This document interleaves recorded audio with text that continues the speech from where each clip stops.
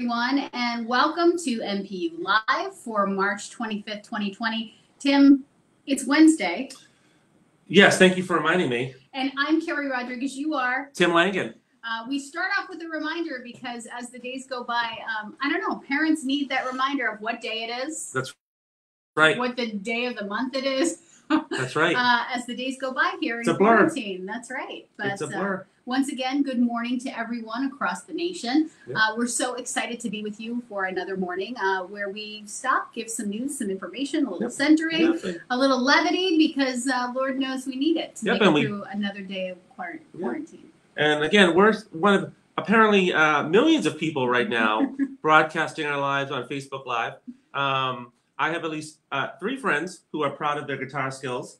I myself like to promote every box I open on Facebook Live. That's right. Everyone's even driving around in their car Facebook Living. So if there are some technical difficulties or the show shuts down, it's because everyone is now on Facebook Live. So not only now can you read everyone's thoughts on social media, you now have to hear and see them as well. And you know what? You can't really fault folks. No. People, what are you going to do? Really are seeking connection right now. They want to be able to see folks' faces. They want to share how they're feeling. I think we sometimes just kind of take for granted, that human interaction. Even, we went for our walk around the block. We did. And, just seeing people out, I was like, oh, hi, look, there's a person. There's a person. Get away from me. Get away from me. Can you cross the street? But hey, what's up? Yeah, there's conflicting feelings happening. Yep. But we're glad that you're with us virtually, and certainly appreciate everybody, this growing audience where we're reaching thousands and thousands of parents across the nation, looking to find connection and resources and just a little humanity in the morning. So we're glad you're here today. That's right, and I think we need that humanity. Just in some news today. If I can get started, if you don't mind. Jump right into it. Hopefully, apparently, we'll be back. We'll be back and out of this by Easter. Yes. Did you hear? Another rough press conference from President Donald Trump yesterday, where he was saying it would be great to have the economy up and running, packed churches by April 12th, which is Easter. That's great. Unfortunately, that message conflicting with every major everyone else, actually. Yeah, everyone else, literally on the planet, including the Pope and the Easter Bunny. Yeah, the Pope is not even having Mass on Easter Sunday because of COVID-19. But Donald Trump, I don't know. There you go. We're being a little cavalier about that. So I have to say, follow your governor's advice. Yes. Unfortunately, in this moment, the leadership we're seeing nationally, it's. Stay I home. don't even know what to say about it. Just stay in your home. Right now, Donald Trump talking about reopening the government, reopening society, reopening businesses. The issue being with that is that the federal government actually hasn't shut anything down, so they really don't have the power to reopen anything. Right. Governors, by the grace of God, are following the advice of experts, doctors, researchers, those who are experts in epidemics, pandemics, which are different things. They are. We're getting a whole new education, things that I never thought I would ever need to know. We're on the big one now, right? Yes, we're on. Epidemic is smaller than pandemic. The epidemic is when, you have disease that is kind of confined to one country. You can close a border. Experts can come in and assist to kind of keep it isolated. Pandemic is when you kind of get past that point and it explodes and it makes no sense to close borders. And unfortunately, that's where we're at. That's where we're at. Yeah. And so all of that to say, my advice, what I will be doing anyway, because, we're all just kind of trying to do the best we can. Follow the advice of your governor and make sure you're taking a look at what the CDC is saying, what the World Health Organization is saying, because we really need to avoid politics in this situation and start listening to folks, who are on the ground level, what they're seeing. Frankly, Tim, I don't know about you, but, in watching CNN and MSNBC, there's been a lot of focus on New York. There's been a lot of focus on California. Well, like but they said just yesterday, listening yet last night about New Orleans, what's happening so there. we were actually in New Orleans, and this is a perfect example here. We were actually in New Orleans in January, and you were for the National Parents Union convening, and you remember how crowded those streets are on a Monday afternoon. It's like a Saturday night. That's how crowded the streets are. Packed. Packed. Absolutely They are packed. And to think that people knew about this virus in January, knew it was possible, and then they still let festivals go on in Mardi Gras because people didn't know.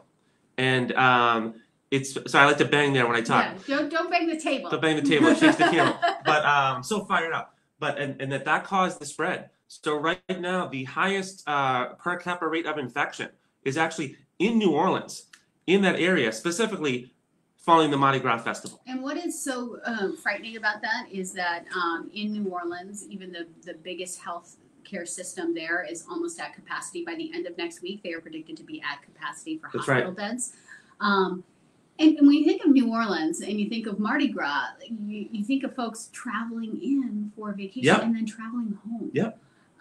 So again, that is how viral transmission happens. That's as right. we know with this virus, you don't have to be on top of somebody. You don't have to sneeze on somebody. It's literally just, we shed virus. What was the word? By being in someone's presence. Shedding virus. Yeah. Shedding virus. Virus. And you can literally just be like this close to someone, Yep. walking across the street and catch it that way. Right. So again, all of this to say, we have to, thankfully, in Governor Cuomo in New York, Gavin Newsom in California, we're seeing a lot of excellent state leadership happening. Yes.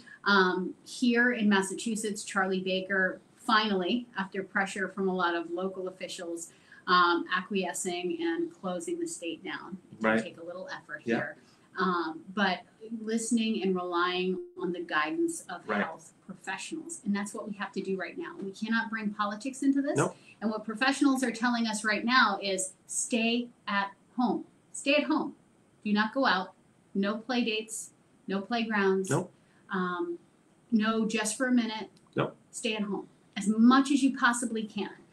It's critically important. And, it's just funny. This is a great segue to, we're going to get into the news and what's being negotiated in Washington, but we also want to address the fact that we're seeing some unusual people actually testing positive for COVID-19. Right. Prince Charles. Prince Charles. How did he get it? That was a shocker. How did he get it? How are some of these people getting it who are not just walking around the general population? Yeah, and then you wonder, okay, if Prince Charles has it, who basically lives a life isolated. In isolation, Right. because he's a prince. Right. He's second in line. Right. He's not walking down the street. Yeah.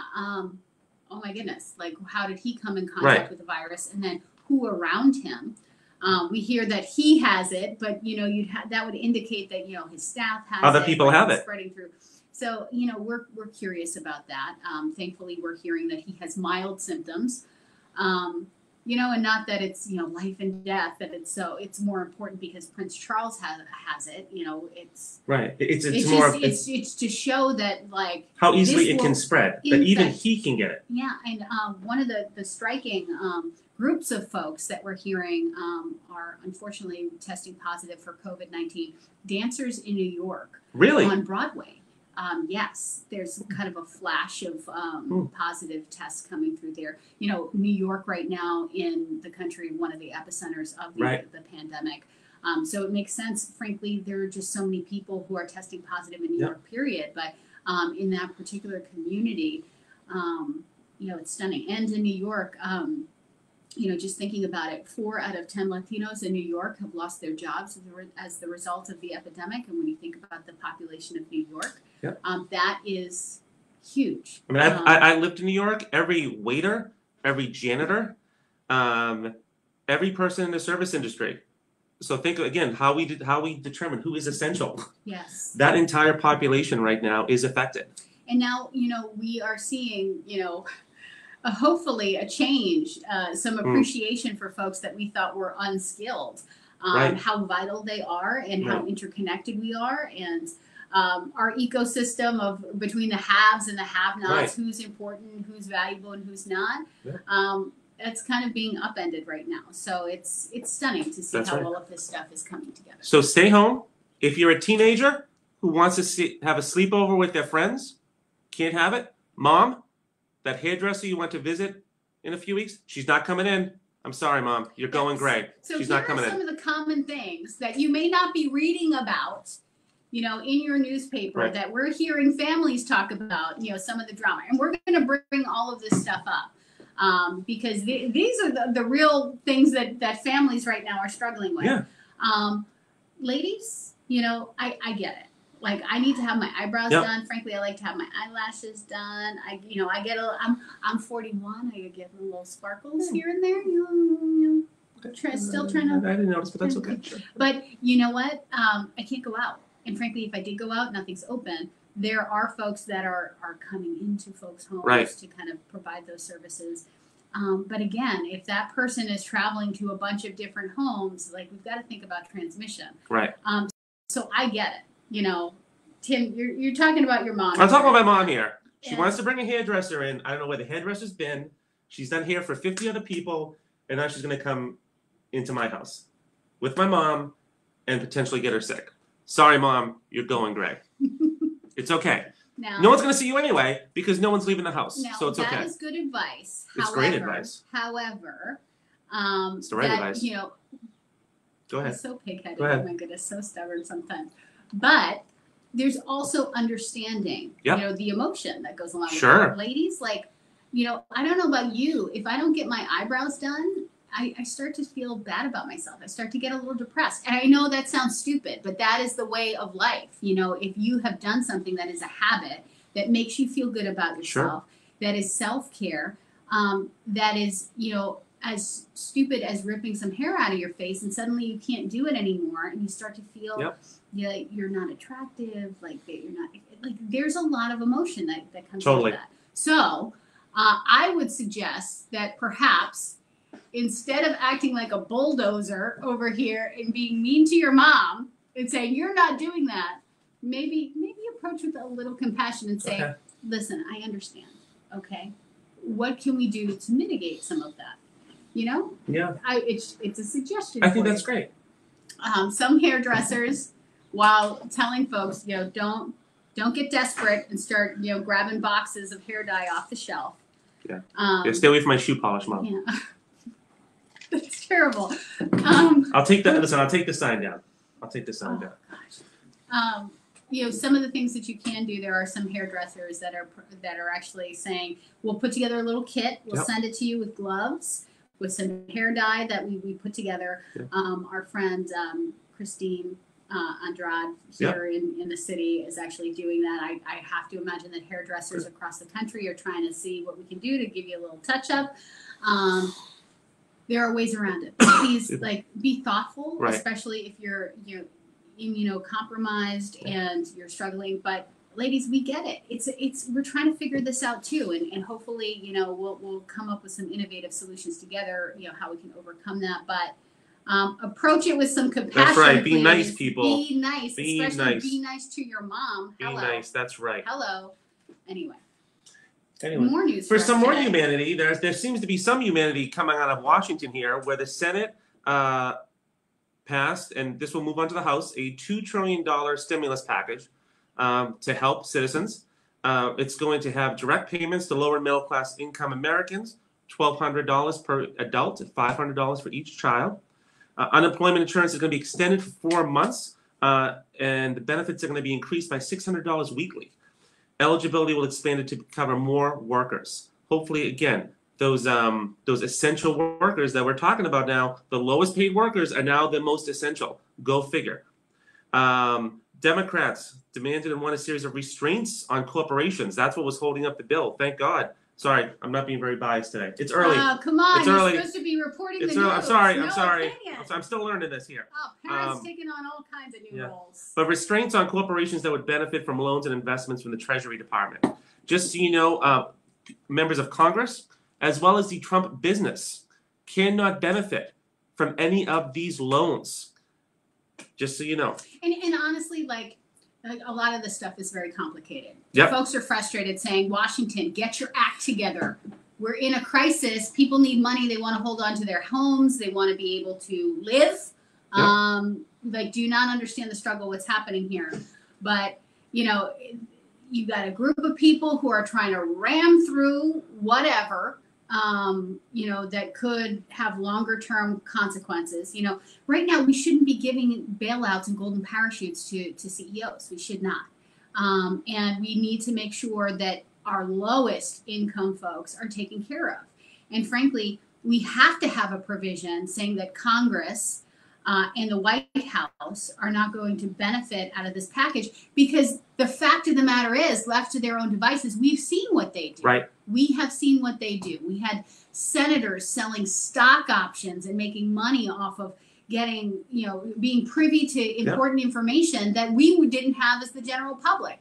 So, you know, if it takes a day or two longer to put some provisions in there to make sure that we, the families of the United States and people who are kind of on the lowest rungs of income are protected, to make sure that fat cats are not taking advantage of the situation, then, you know, that's what we got to do right now.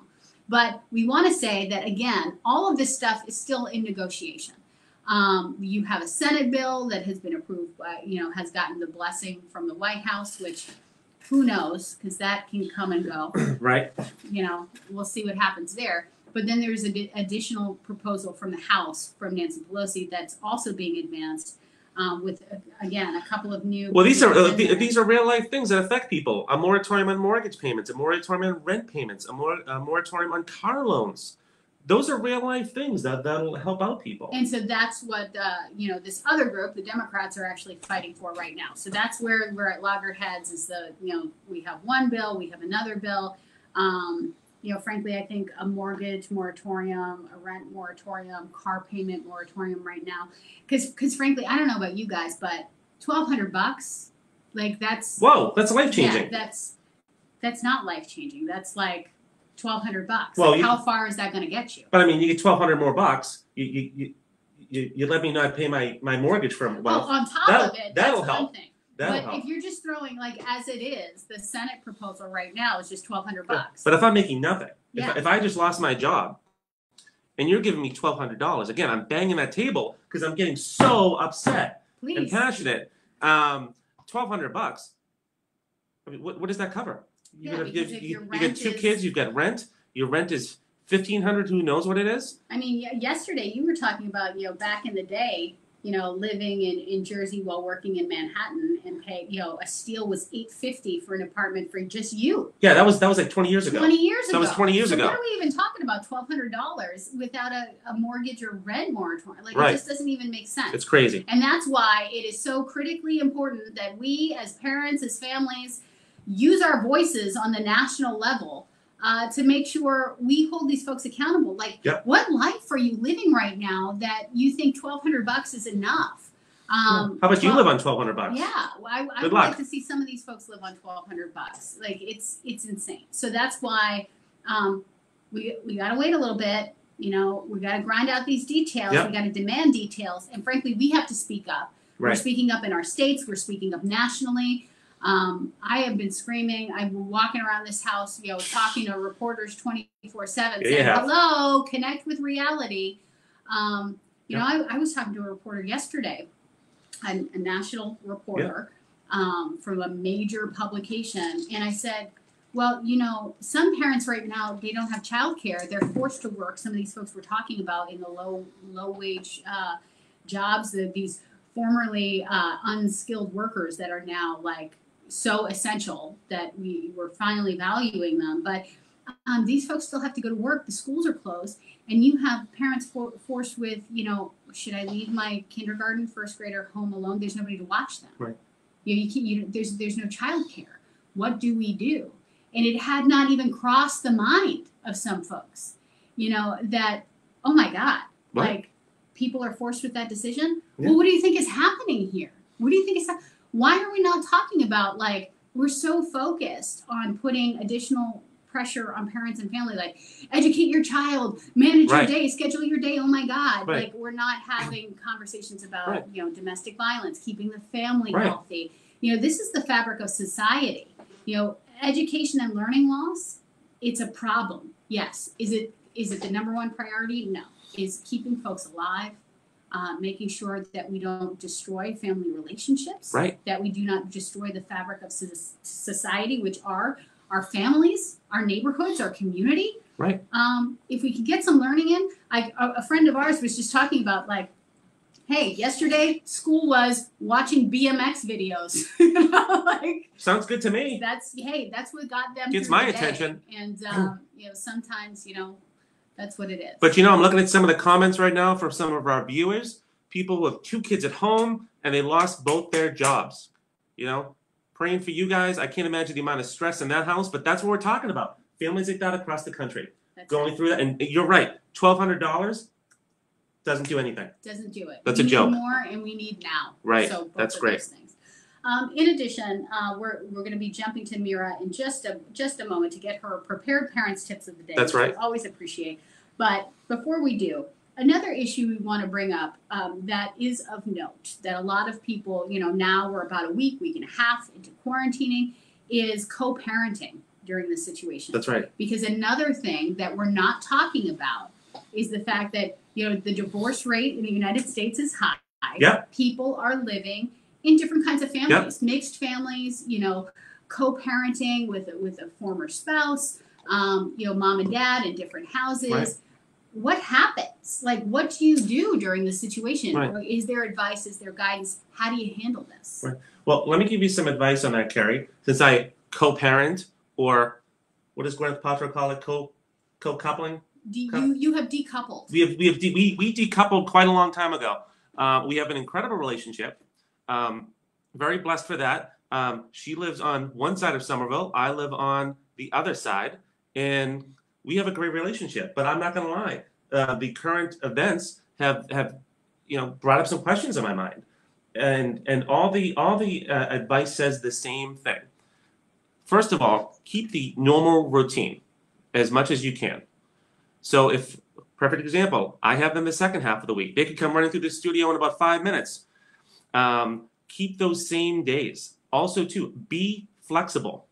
Be flexible as well. People are very stressed out right now. They might need some time. You might have to juggle days. Try to be flexible and see the other person's point of view. And most importantly, communicate. Communicate, communicate, communicate. Parents are working at home right now.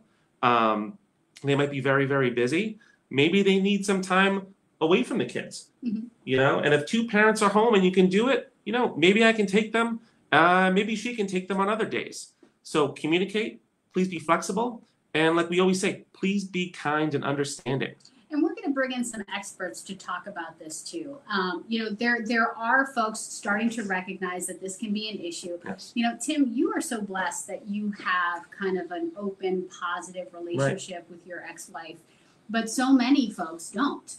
I am not currently in that situation. My ex-husband passed away this past summer. I can hear his voice in my head. He'd be like, you just keep them. Like, right. I'm not homeschooling him or homeschooling them. Like, we kind of had that dynamic right. going. And we were also very positive. We had a great relationship together. But there are families that are struggling that yes. Unfortunately have to have things like supervised pickup and drop off, right. supervised visits. So talking about that, acknowledging that is something that right. parents and families are struggling with right now, is something that we also have to dig in. So again, if you can, as we're kind of navigating this, keep it positive. I think Tim's advice was great. Tim is also going to be starting some advice for dads. That's right, starting tomorrow. Again, we're hearing from families what they need, what they want to talk about, right. things that they're struggling with. Things that may not be so obvious, things that aren't necessarily being directly communicated via a school district right. or a government entity, but things that we're trying to figure out. So right. we're going to try to figure this stuff out together. That's why we're here. The National Parents Union is run by parents. We are parents, and we're here for you. So if you have suggestions, by all means, put them in the chat box. We're seeing folks react to us right now. Right. Talking about, what's important to them. Give us ideas, experts we need to have on.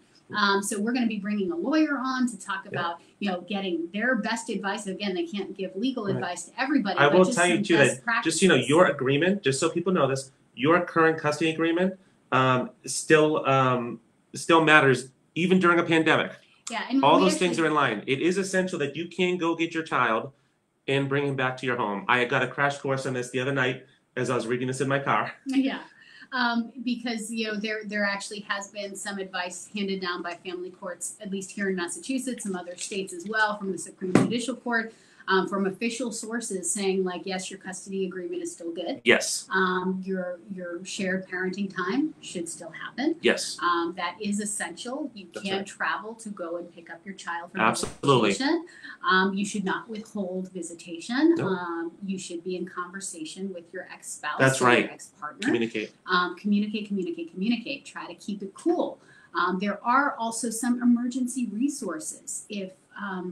If you feel like you are in a situation that must be addressed immediately, there are courts that are open that you can seek advice. There is information. So now that we know that that's important and we need to address it, we're going to work. And so we're going to make sure that you have those resources. We're going to provide more information. But if you do have any other topics, any other questions about this, we want to get them. So put them in the chat box. Email us at info@npunion.org.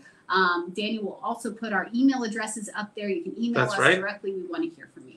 That's right. Or if there's a guest who you think you might be an expert, you want to email Natasha@npunion.org. At Natasha@maparents.org.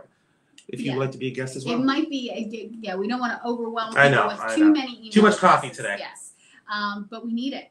That's right. We both woke up tired today. And it's not from physical exertion. I think it's just from, thinking so much. That's right. There's a lot going on, guys. There's a lot going on between these 2 years and these 2 years, too. That's right. You know it. Some of you may be feeling that as well. That's right. But let's jump into some of our guests today. And I'm actually excited. We have great guests today. We have great guests throughout the week. But we're going to start off with Mira Brown, who is from Prepared Parents, one of our favorites, always providing us with important facts and getting us started on our day. Mira, how are you this morning? We are good. Austin went to shelter in place as of, I think, midnight last night. And so we're about a week behind everybody else. And so we did run to Costco, find a loaf of bread if it even exists anymore, no toilet paper, where you all were probably a week ago. And so, yeah, I think it's getting a little bit more real every day for families, at least back there in my community.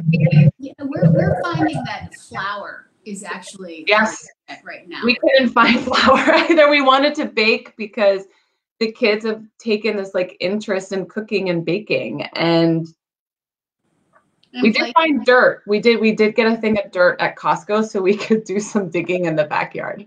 Yeah, it's sensory stuff. Yeah, I think that's part of it. It's cookies, it's Play-Doh, it's just getting your hands into it. There's so much you can do with it. So if you can find flour, I would stock up. Yep. Rice was a precious commodity a couple of weeks ago. Now it's all over the place. Flour. Yeah, now rice is everywhere. Crazy. Oh, there's no rice here. Again, I think we're a week behind. There's no rice here.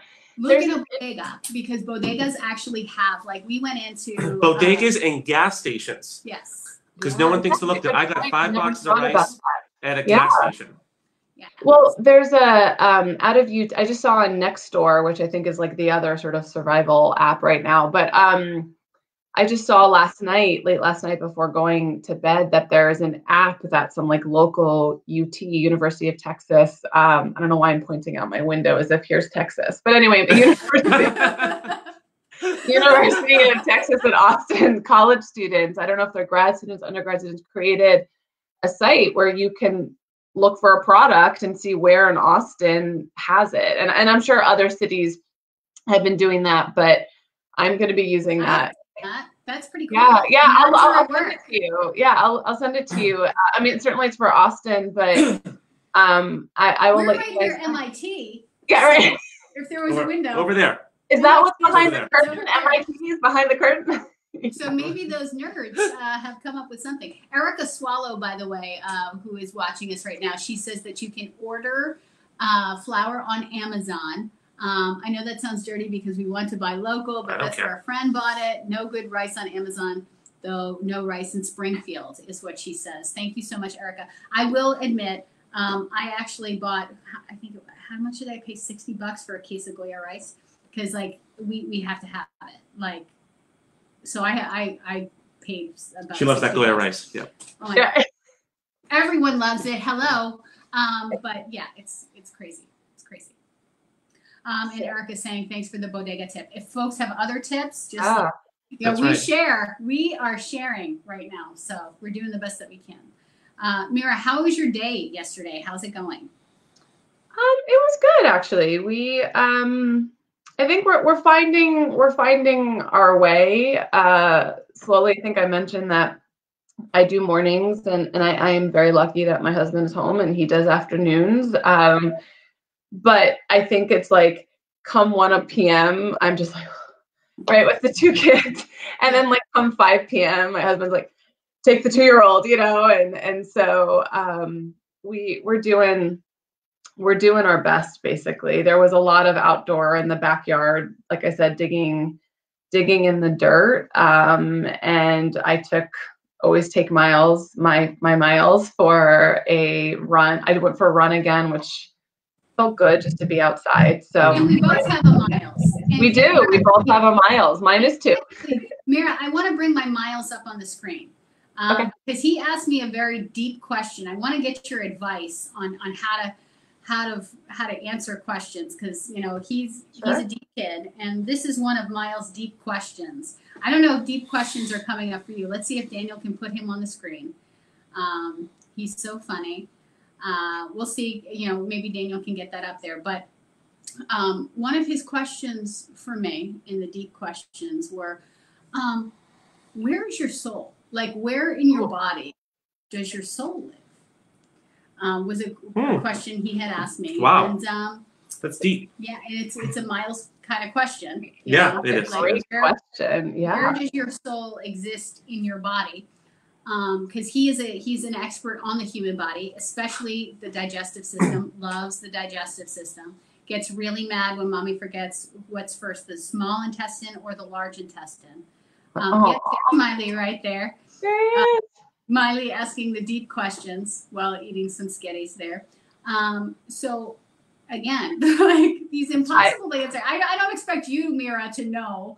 I feel like I would answer that like heart and mind, right? Like your soul is in your heart and your mind. It's like the connect. I don't know. Something that's a good question. My son is definitely into the whys. Well, the 2-year-old is in the why phase right now. Why, mommy? Why? And eventually, and that's a great question. And I love Tim has a why guy. Tim has a why guy. Yeah, I do. Yeah, Max is like that. Yeah. Why? And I'm like, so right over here, I have a really thin driveway I have to back out of every day. Yeah. And he hits me with questions first thing in the morning. I'm like, dude, you gotta just let me back up. It's 7:50 in the morning. Just chill, and when we get the street, you can ask all the questions you want. Yeah. That's when you get to leave the house. Now, you can have the trail of why. I can have questions all the time now. Why? Which is wonderful because they're curious, but it's just interesting. Yeah, it's great. When you don't have the answer, Mira, what do you say? Like you offered a great answer, your heart and your mind, but like there are just some questions that mom and dad are not going to know. Like, is there a go-to that you use? And I know I'm putting you on the spot. I didn't ask okay. you. It's totally okay. I think there are 2 ways to do that. So the first is to repeat the question back. And I know that feels like a little bit of a cop-out, but it's actually not, right? And so asking them, like, where do you think your soul lives in your body? Because it is giving them the opportunity to sort of pause, right, and like think critically about a question that they've asked and sort of reflect on it themselves. And certainly depending on your child, you'll get different answers. My 6-year-old would look at me and be like, no, mommy, where's the soul? And like he would just ask. I think that's really smart though, because honestly, like I feel like, at least for my kids, half the time when they're asking me a question, they already know what they think. Yeah, it's in there, right? They just want some confirmation. So I actually think that's great advice. That's really wonderful. Yeah. That would be how. Throw it back on the them. Depending on the question, honestly, the other one is like seeking the answer together, right? You heard me last week, hey Siri, or on Google, but like getting curious. Oh, my Siri, I have to stop doing that. My Siri keeps going off on my phone. I do that with Alexa. And so, or Alexa, right? Whatever that go-to in your house is sort of being curious together. We talked about curiosity last week is another great way to do it, because I think it's okay that we don't know all the, and that's a very deep spiritual sort of question, but I think there's other questions our kids answer that I'm just like, hey buddy, you know what? That's a great question. What do you think? And if they don't, I don't know, let's find out together. Yeah, I mean, I was trying to help Matthew figure out what the joints between your ribs and your breastbone were. That was a question that came up in the packet, in one of the packets, the science packet from school. I don't know. I don't know the answer. Yeah, so we had to Google it, and it's cartilage. Yeah. It's cartilage. Yeah, that's what's between your ribs and your breastbone. Cartilage, that's good. Cartilage. There you go. Yeah. Something new. Thank you for teaching me something new. So Mira, what's our quick tip for today? Yes, and so I will make this as quick as possible.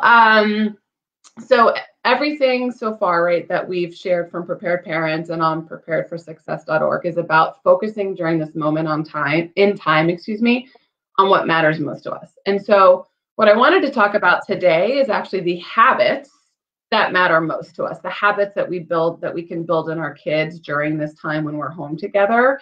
And specifically, I wanted to talk about resilience. And so the reason being is, we've talked a lot about all of these emotions that we're carrying, right? Negative emotions, positive emotions, good, bad, whatever you want to say, right? The frustration, the anger, the sadness, the not knowing what's, coming next. And so that's a lot to handle. And there's a lot of different ways to manage the stress of that.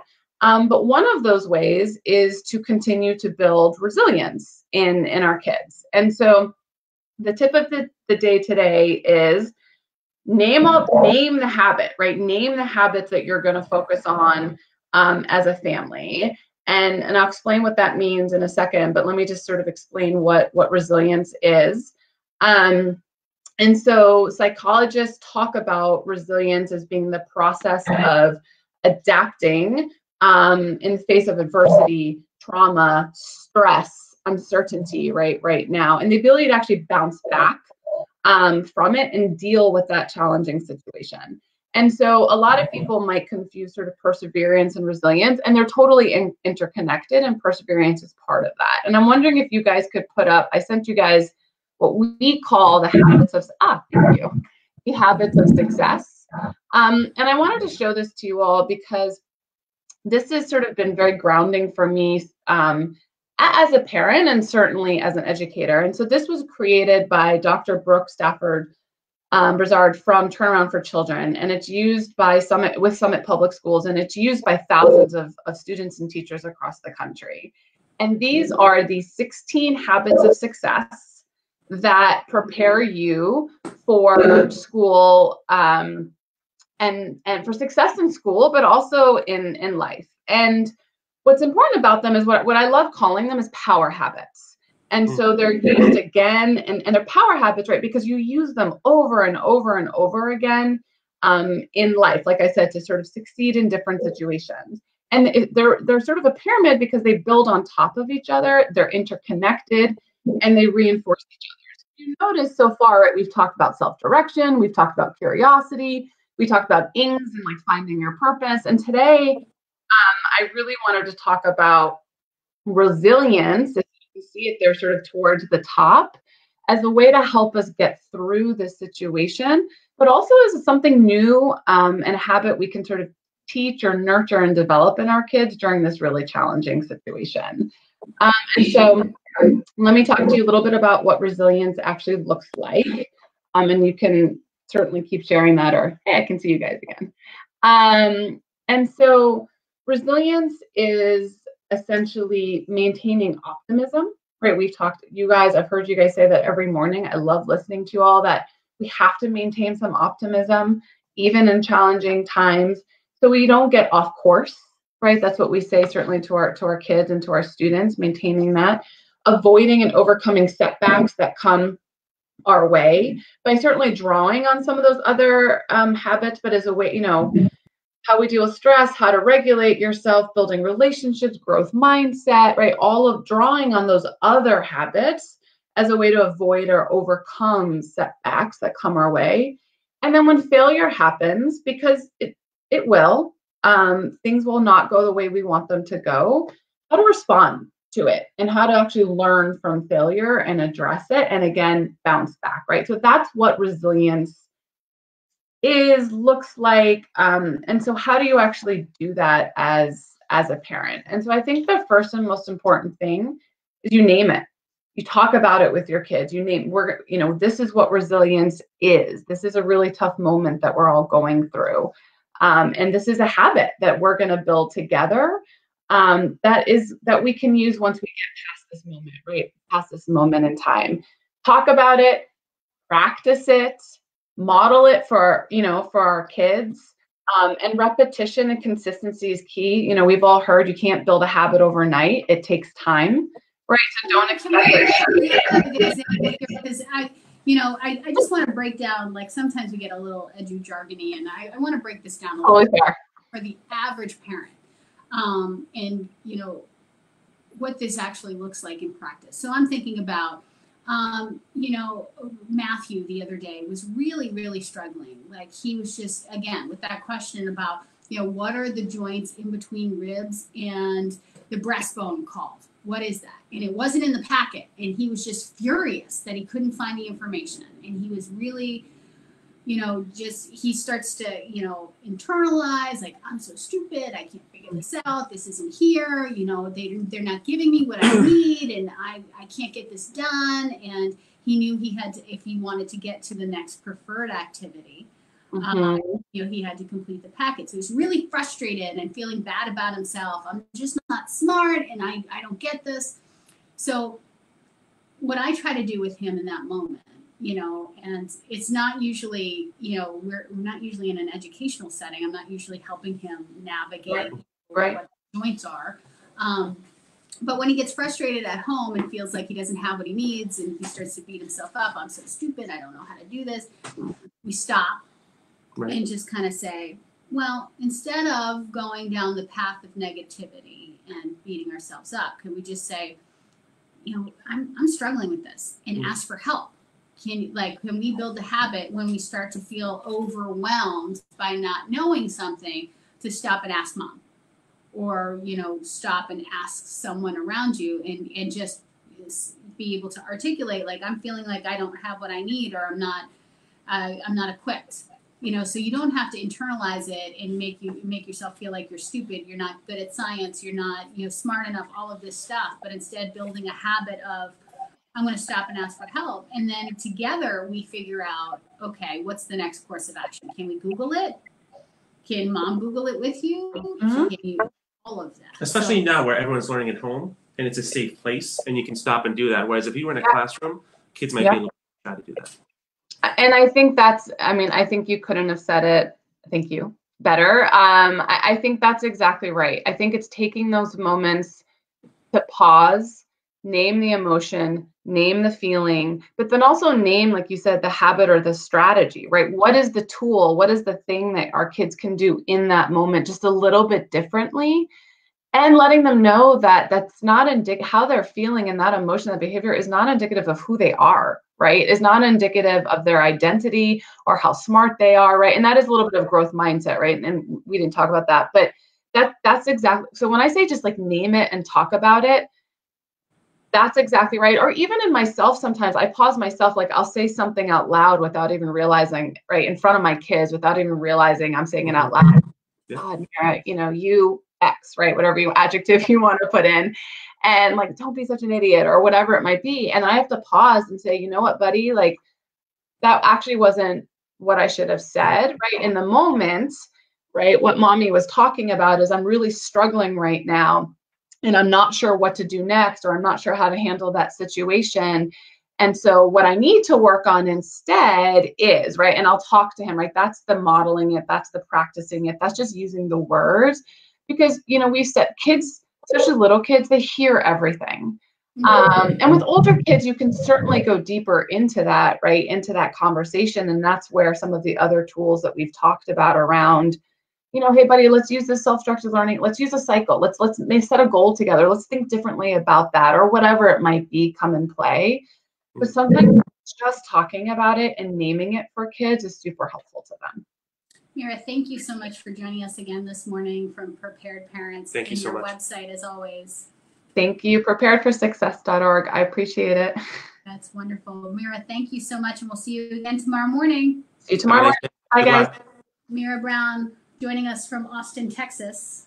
And now we go to another part of the country. We're joined by Robert Ruiz, who is from Oklahoma City, or just outside. We'll get specific, because I don't think I know his organization is in Oklahoma City, but he's not there now. Robert, where are you right now? You're just outside, right? Right now, yes, I'm in Norman. So Norman's in the metro area. We're a suburb of Oklahoma City, but our office is in Oklahoma City, and we do work statewide here in Oklahoma. Of course, it's not a huge state.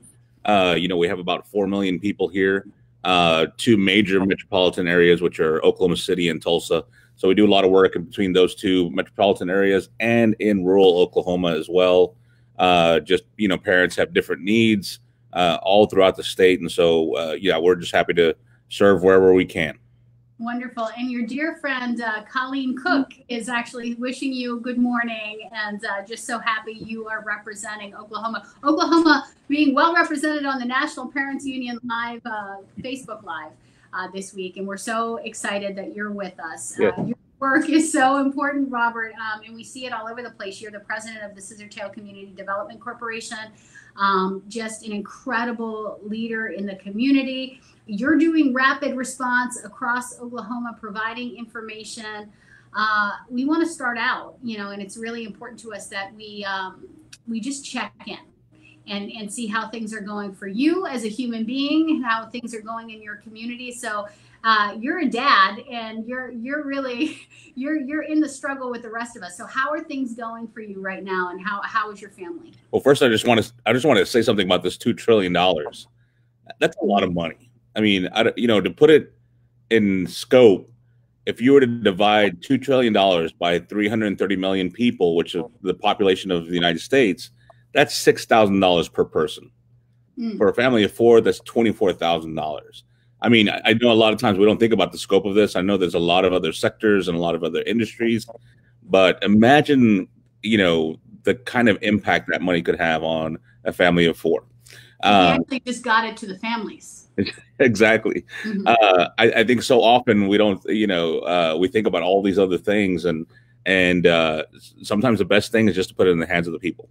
Right. And so especially thinking about the scope of this kind of a stimulus package.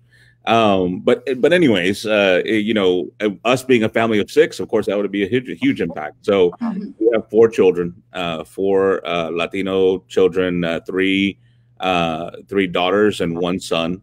They are beautiful. They're wonderful. They've grown up very quickly before our eyes. Our oldest is now 20. We have an 18-year-old senior, 16-year-old, and a 14-year-old. So kind of just every 2 years. It's been challenging, but we've been very blessed. We've experienced different things. My oldest daughter just lost her job, as a graphic designer. Our 18-year-old is a senior this year, so there's a lot of uncertainty about what graduation looks like for her. Also, she works at a restaurant in the retail side, so hours are non-existent for her. So there's just a lot of issues. Both of them are also musicians. And my son also does engineering work with us, sound engineering work. He's our 16-year-old. And so now that, as musicians, all of our contracts have been canceled for March and April, that has a big impact on them and a lot of other musicians as well. So, just personally, we're dealing with a lot, but at the same time, we're just still very grateful for the blessings that we have, for the work that we're doing. Yes, trying to keep people updated here in Oklahoma. In fact, we have a state school board meeting scheduled here in about 45 minutes, which we will be tracking very closely, and we'll be keeping our parents informed. We've already kind of given them a preview about what that's going to look like. And so just making sure that our parents have as much time as possible to plan for their families, to plan daycare, to plan, just, whatever can help them in this big time of uncertainty. The more information that they have, the more their anxiety can kind of lower, because a lot of the anxiety is about just the uncertainty of it all. So if there's any way that we can help. I think that's so important. There's so much I want to get into with you, and I'm so glad we're having this conversation. Let's start with information dissemination and just getting the word out to the people, which is something that you and I do every single day, and something that we know is broken in so many of our systems. We've known it for a long time. That's why folks like you and I do the work that we do, is because we know that folks just are not getting the information they need to be able to advocate for their kids, to stand up, policies implemented on us, not with us. And unfortunately, this is yet another circumstance where a lot of this is happening. So I want to ask you about that. And frankly, this is a conversation I am having with our commissioner here in Massachusetts.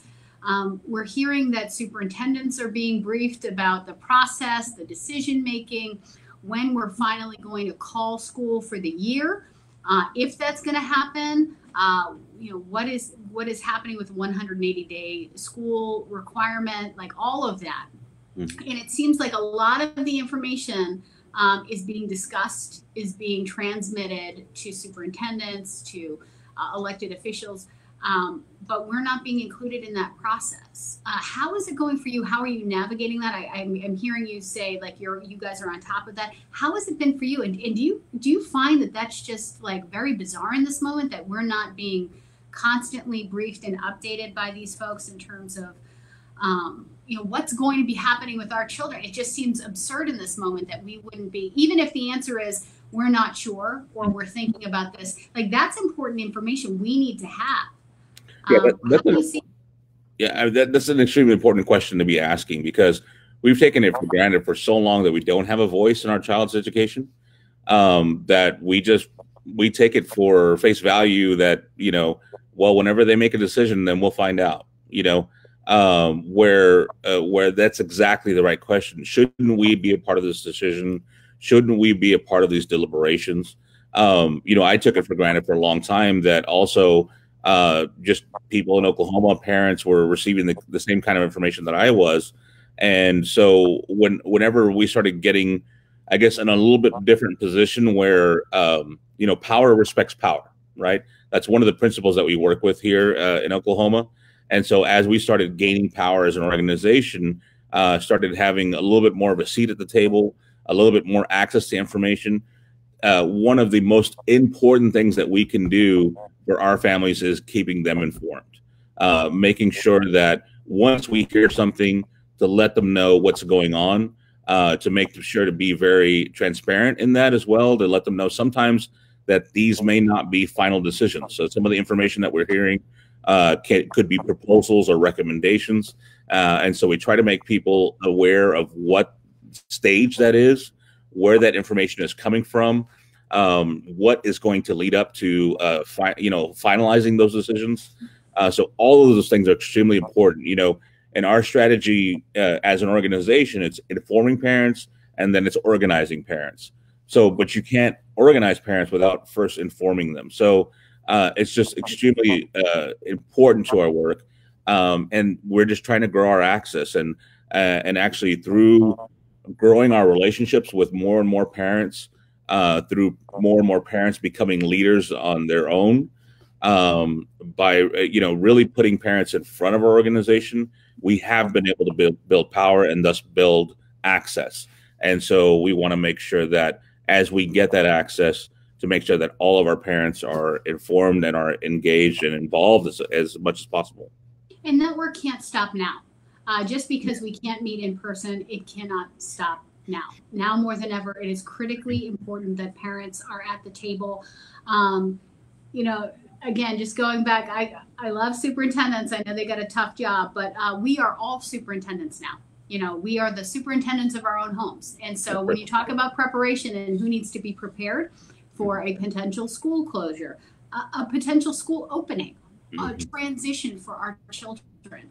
That's why I think it's critically important that we be at the table, because now school is very different, and who's responsible for education includes parents now more than ever. So I am hoping that, your parents, I can see that you are fighting to be in the mix.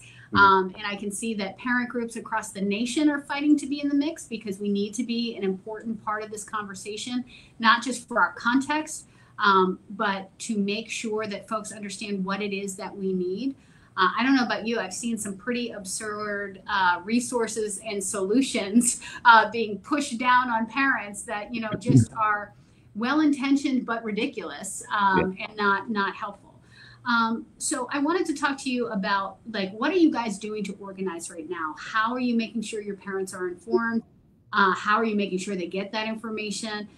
We know in Massachusetts, we've always been kind of non-traditional in terms of how we communicate. Facebook Live has always been a part of us. We have WhatsApp groups, we have text chains, any means necessary, we are getting after parents and we're meeting them where they are. I have to assume that you take the same approach. We are parents. We understand how parents communicate and how some of the traditional channels used by school districts don't often work. Can you talk a little bit about what you guys are doing? Yeah, it's tough. As community organizers, we're always taught that, there's no replacement for one-on-one work. There's no replacement for being in front of somebody. In person. And so that's hard, finding other avenues to stay engaged, to keep building relationships, keep people involved. And so, one fun thing we did earlier this week is that we had a Netflix party with some of our parents, and we watched Miss Virginia together. And so that was friend Virginia Walden Ford and her big movie that's all over the place now. We were excited to see that. Yeah, that was really nice. It was a really great experience. We were chatting the whole time, and it was nice to see people's reactions and such a great experience that we're probably going to do that again. We'll probably do something later on in the evening, maybe at 8:30 p.m. time frame. We did this first one in the afternoon. And so that was a great experience. We're looking for other avenues to have conversations with parents.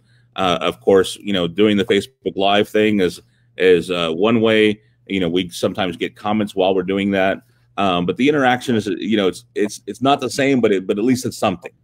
We can't stop during this time. There's a lot going on, and at the same time, there are parents who are concerned with other things beyond education as well, and so we always have to be cognizant of that. But also make sure that we are continuing in our mission to be here with support for parents.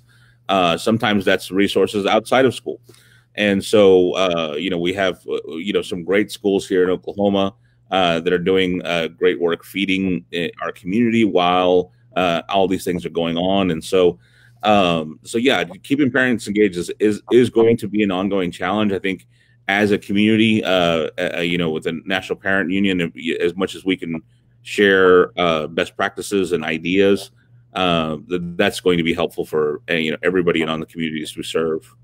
Yeah, I think it's critically important that when we find something that's working in a state, that we all share it and say, hey, if we're dropping off a week's worth of food at the bus stop, that is working in Detroit, so that folks don't have to get on public transportation or get out to a school to go and pick something up. We should share that with folks. And maybe one of the ideas too is the packets that have been sometimes sent out in some states. In some states you got to go pick them up, including them with the week's worth of food that we're dropping off at the bus stop, using the existing transportation system, and maybe parking so that they're Wi-Fi hotspots, utilizing public access and taking over some of those government channels to help parents actually understand how to use these technological resources that are now being thrown at them, because not everybody knows how to set up a Chromebook and a hotspot. Even this guy over here who was struggling with it as well. I did it though. Yeah, he did it though. It was a challenge though, and but we've got to meet people where we are. We've got to share these resources. And, you know, some of us are kind of good at getting folks to focus on the existing common sense infrastructure that we have. That's what we can do as parents, is actually provide them feedback and say, hey, you're not thinking about like the entire context of a family, what we're capable of. You're setting really high, weird expectations for us that we're instantaneously going to turn into teachers. And frankly, you need to hear from us. So the work you're doing is so incredibly valuable. Yeah, and checking in with people is extremely valuable too. I mean, you know, we talk about Facebook Live, we talk about some of these, broader tools, but just, you know, the value of a text message or, just a phone call. I mean, that one-on-one work can still continue and can be very powerful. Even during this time, we've seen parents be effective because at the state school board level, we've been able to preserve at least some of the online learning that's going on, some of the distance learning possibilities, whereas we could have easily gone the route of our neighbor and just, shut down schools for the rest of the school year. Luckily, that's not going to happen. And so even during this crisis, parents are still able to have a voice, but they have to be able to ask the right questions and have to be engaged. And so that's all extremely important. While we have you, I've got 3 quick questions before we let you go. Number 1, I want to make sure that as we speak as a national organization, that the voice of Oklahoma parents, Latino parents are in the mix while we advocate for what we need to hear and see in the stimulus and in the conversations happening amongst our national organizations, the folks in Washington. We're doing everything that we possibly can to make sure that all leaders are heard, and that our voice as the National Parents Union is in the mix to make sure that our priorities are actually discussed and considered. So I want to ask you about what is currently being proposed in the stimulus, and you got into it a little bit earlier, but I want to give you a chance here. So folks right now talking about a $1,200 payment. I don't know what good that does without a mortgage, rent, car payment moratorium as well. How do you see this? If you had the chance to talk to Donald Trump, Nancy Pelosi, and all the powers that be in Washington right now, what do you need to see in the stimulus? What do Oklahoma families need right now more than anything? Well, I'm a big fan of putting the money into people's hands. That's why I kind of mentioned that right off the bat. This is a huge package, and sometimes we don't do the calculations, but like I said earlier, it's $6,000 per person. This is per person. This is not just adults. If you were to divide, $2 trillion by our population, that's $6,000 per person. So imagine that impact that could have. Those dollars were going directly to families, and of course, we all know that helps then boost the economies from there. Now I know people can't get out still, and things like that, but people are losing their jobs. People are not able to have their livelihoods right now, and so more than anything, I think that individual people need to be supported as much as possible. Of course, I am a small business owner as well. Our a small business has been basically put on hold. We are very blessed that we have, very little overhead and very little debt. And there are a lot of other small businesses that are not in that position, that have, rent to pay, that have loans to pay. And so, definitely help is needed there as well. And so, not taking away from the other sectors or industries, but just trying to give a scope of what that means. So when we're talking about $1,200 per adult, that's kind of a drop in the bucket, and I think you've already touched on that. But I would definitely love to see more support for our families during this time. All right, next rapid fire question for you. As a dad, you mentioned your kids. They're certainly going through it, and the stress that we feel. Hopefully, you get to our age, hopefully, you have some coping skills. You realize, okay, this is a crazy situation. We're going to get through it. Times have been bad before. They'll get better, But when you're a teenager, like, your whole life is your senior year. Your whole life is your friends, is school. and it feels like life has been ripped away. And, you know, I could see it. My kids are younger, you know, not having, you know, not seeing Mrs. Dowling every morning for a first grader is heartbreaking, because the love between a first grader and a teacher is all encompassing. Those friends that you make, it's your whole world. It's the same for our older kids. So what are you saying to your daughter right now? What are you saying to your sons right now, just to get them through this? What's your dad advice? Yeah, you know, I can't imagine what they're going through. And I let them know that. I mean, our experience growing up was very different. You know, here in Oklahoma, we didn't have a full school year last year because of a teacher walkout, and now, you know, our students are again out of school, and then that's exacerbated by the fact that we have a senior in the household that has worked so hard to get to where she's at. You know, we didn't, you know, she's had such great success, and we're so proud of her. You know, and then for her to be looking forward to this for all of this time, to graduating, to walking down with her cap and gown, and having that experience, I really just can't imagine what she's going through. So first of all, to understand that they have feelings about all these things, trying to find a new normal, to be empathetic about what's going on with our children, asking them questions as well, to kind of understand where they're at. And then at the same time, living life. I mean, you know, being here at home, we're trying to do a lot of cooking. We're playing games together. You know, in the evenings, we're breaking out the Xbox and the party games, and, you know, playing Overcooked, and, you know, we've been having some fun watching movies, you know, doing those sorts of things. But at the same time, you know, just really being understanding, being here for our children, understand that they're going through a lot that we can't necessarily understand. You know, it's hard to walk in their shoes when we didn't have the same kind of experience. And so yeah, you know, I think all of those things as a parent, as a father, are extremely important.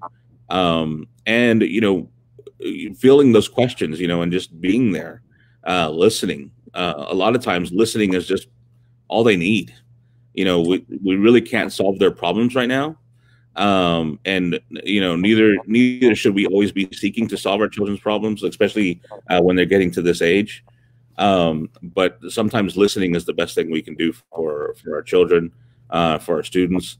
And then, you know, having them just explore how they're feeling about this, and what their thoughts are. So, final question for you. You know, we shared before we hopped on here, you and I are both musicians. Yeah. You know, I got to say, I don't perform anymore, but music is such a part of my soul. You know, I was a percussionist my whole life. It was my savior in getting through, you know, childhood trauma. Music is everything to me, and it's such an emotional expression of who I am and how I process things. And you know, it was interesting. I had a very emotional reaction. It was like a grief reaction. You know, we had planned to go there. Like, music is, you know, just going and seeing bands, going and seeing music, all different kinds of music, all different places. It's such an important part of my life. And when I realized that over the next few months, you know, all of the music I won't see, you know, and I started to cry. I couldn't control it, just thinking about like how I had looked forward to this emotional release as a musician, and my connection, and how important that is to me as a human being, and being disconnected from that. As a musician, you know, how are you dealing with that? And can you just talk a little bit about how you feel, you know, in this moment? And, you know, we're all kind of seeing how important that these aspects of our lives actually are when they're suddenly taken from us. So how are you dealing with that? Music is also a huge form of therapy for us. You know, I went through cancer 5 years ago, and the only way I made it through that experience was still being able to perform. So even if I had to show up to a performance in a wheelchair, I couldn't sing because, you know, the treatments were it was a throat cancer. And so being a singer and a musician, That was hard, not being able to sing and participate in that way, but not being able to go out there and perform would have just, I mean, I don't know how I would have made it through the experience if I didn't have that outlet. And so blessed to be able to play with my wife. My wife is also not only a musician, but she's basically our manager. Not basically. Why am I saying basically? She's our manager. She's our boss. And you know, the blessing of having now our two oldest children playing with us as well. They both play violin in our mariachi. And so, and then just the interaction we have with our community, you know, being a mariachi in our community, you know, we're at some of the most important events of people's lives, and we play a big role, you know, in our culture. And so, just having those connections with people are so extremely important to us. And so then all of a sudden, for that to just cease has been hard. And so we're thinking, how do we still connect with people? Is there a way for us to stream live performances and take requests to try to bring some sort of happiness to people, still be able to connect as artists and musicians to people? Because it leaves a big void in your life when, you know, or in my life at least, when we're not able to do that. And so we're trying to think of creative ways to be able to still give people access to the art and to the music. I used to be a salsero also before the cancer. The salsa was a lot of work, especially a lot of equipment. Mariachi is a little easier; you just show up and play. So, but you know, maybe one day I'll get back to salsa. But for now, it's all mariachi. We're starting to get a request here. Will is asking you to belt out a quick line of El Rey for. It's funny because, you know, the first line of that song is that, you know, about being outside. So, you know, we can't sing about that right now, right? My goodness. Well, if you decide to do it online, we would love to carry it too, because I think, you know, that connection and figuring out how we can do it and connect folks with your beautiful art, you know, gives us hope in our hearts, you know, and for folks that haven't experienced mariachi before, it would be a wonderful, enriching experience. But I think you're so right. I mean, it has such a connection in our lives. And I'm thinking about my grandfather just before he passed. I had a band come in and sing to him because that's what he wanted. And he cried the whole time. And it was an emotional experience because it was like the last time when he was going to experience that. Oh, yeah. And it's so important to us. We just don't realize. I'm getting emotional thinking about it right now.